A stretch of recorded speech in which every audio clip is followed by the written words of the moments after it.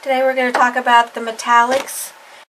They are a beautiful thread, and they do have some characteristics that can make them a little challenging to work with, and we're going to share tips with you that will make it very easy and dreamlike to work with. Metallics come in 36 colors, and they are a core with a metal thread wrapped around them, and I like to use a metallic needle with them, but if you don't have a metallic, then you can use a top stitch or a jeans needle. And usually an 80 or a 90 is sufficient with these. Then we have our sliver, which is a flat polyester film, and this thread again has to feed flat as it goes into your machine. Just to really give you an idea of what we're talking about, most times when you're threading your machine, you have it coming off horizontally, and you can see how it's twisting. And if you have it vertically and also coming off the top, there it is twisting again. This is going to make it break. So if you think about the different ways that you can thread on your machine, my favorite way is usually with it on the vertical spool pin, and then as it feeds into the machine it's staying nice and flat. And this is going to be the best way of working with it. Holoshimmer has another layer on it that creates that beautiful holographic effect, and this is actually one of my favorites. But both of them now are just beautiful threads to work with, and they are a little on the delicate side. So again, with the tips, the threading, vertical spool pin so that it feeds flat into the machine. You might have to reduce your upper thread tension a little bit, and make sure again you're using a metallic needle size 90, and if you don't have that, then you can use a size 90 in a top stitch or the jeans needle. I want to show you just how simple it is to make the metallics work beautifully for you. So I'm actually going to do a simple thread painting design on a ready-made placemat. I'm going to use the Solvy, which is a water-soluble stabilizer, and notice that all of the stabilizers are now color-coded. So any of the water-solubles have the blue color and our tearaway, and in this project I'm going to use the Tear-Easy is highlighted with the green, so it makes it very easy to select the proper stabilizer. So for this free motion thread painting, I've got to get my design onto the placemat. So I've taken the master design, which I just printed off of the internet, and I laid Solvy, water-soluble Solvy, on top of that, and with an extra fine point permanent pin, I have traced the design onto the Solvy. And I can then lay the design onto the position that I would like it at on my placemat. And then to stabilize this so that it doesn't pucker, I'm going to use the Tear-Easy.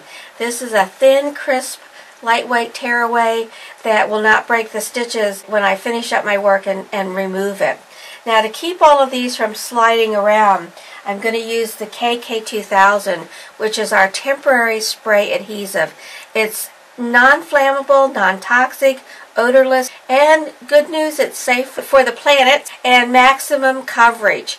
And this goes a long way. It's very concentrated. So we'll shake it up, and then I'll lightly spray my Solvy design with the KK2000. Now normally you would be in a little spray area. I'm just going to lightly spray that, and then I can position it on my placemat where I would like it to be, and it's going to hold it down, and I don't even have to use pins to hold the Solvy into position.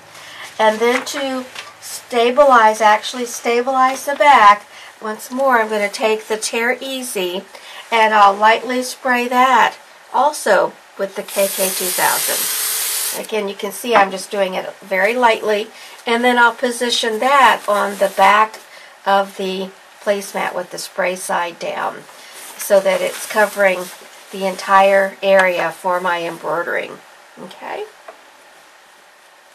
To do free motion work, I have replaced the regular foot of the machine with the embroidery darning foot, and because I have replaced the regular stitching foot with the darning embroidery foot, I want to make sure that my pressure foot lever goes down. I'm going to hold on to my top thread, and just like if you were painting or appliquing, you work from the furthest part of your design forward. So I'll start with the stems and the leaves, and I'm using the Holoshimmer thread.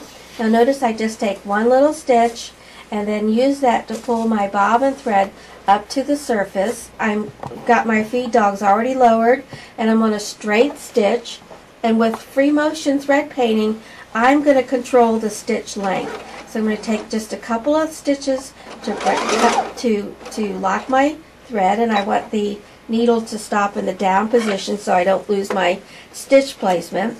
And now I can clip these little extra threads off. I don't need them any longer. And with free motion work, you want to sit up nice and straight, hold the work nice and taut, and I'm just going to run the machine at a steady, even speed and move my work slowly and follow the line. When I get to the end of that line, then I'll release the tension on the foot, bring it over to the next area, and I want to stitch it a couple of times so that it looks nice and clean.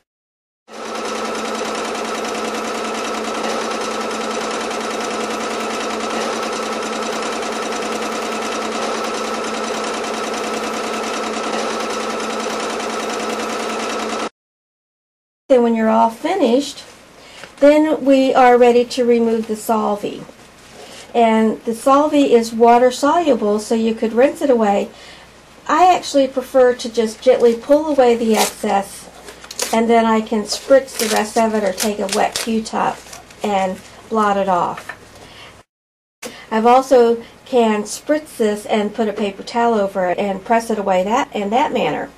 Then we've got our stabilizer on the back side, and again we want to get rid of that, and with the Tear-Easy it's going to come away very cleanly. So I'm going to do it gently towards the stitches, and you can see how that just starts to pull away.